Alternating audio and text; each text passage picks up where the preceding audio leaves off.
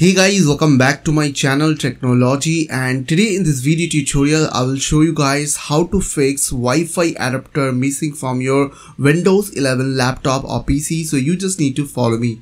So as you can see, in my case it is working perfectly. If in your case it is not working, then what you have to do? So firstly what you have to do, you just need to right click on your start menu and click on settings. After open settings window, what you have to do, you just need to click on system, then scroll down, and what you have to do, you just need to select troubleshoot. Okay, so after that you just need to click on other troubleshooter.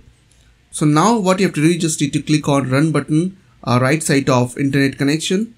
Just click on run. So as you can see, it's showing like error while troubleshooting. So what you have to do, you just need to click on close this window. Just go to your search menu or start menu and type over there CMD. Now right click on command prompt and click on run as administrator. After that click on yes. Now here is the command prompt window, as you can see. So what you have to do, you just need to put some command over there which I'll give you on my video description. So the first command is called netsh, in small netsh winshock,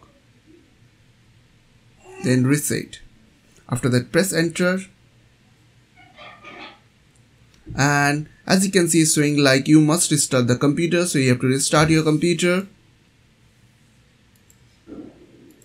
So after restart your computer, what you have to do, you just need to go to CMD again. Just type over the CMD, right click, click on run as administrator, and after that click on yes.